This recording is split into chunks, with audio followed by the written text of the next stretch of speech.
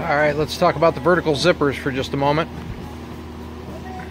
When I started construction, it's the same way as the Ketter, where you sandwich the zipper.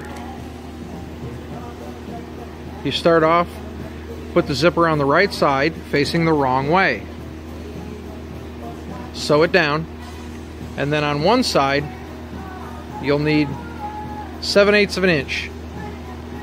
Brings that flap right to the middle of the zippers, right to the middle of the teeth. That little wing there is 7/8 of an inch. And then the one on the back is just sewed up tight.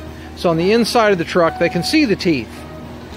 On the outside of the truck, the teeth are protected from the sun, because the sun will destroy the zippers. And then in the next step would be to curl those in. That's why they're taped. Curl them in on themselves and run another line of seam stick tape, so we'll have a glass on both sides. Another important thing to mention is all my zippers, the male is on the right hand side. Every zipper, the male is on the right. So the panels are interchangeable on the truck. Let's get sewing.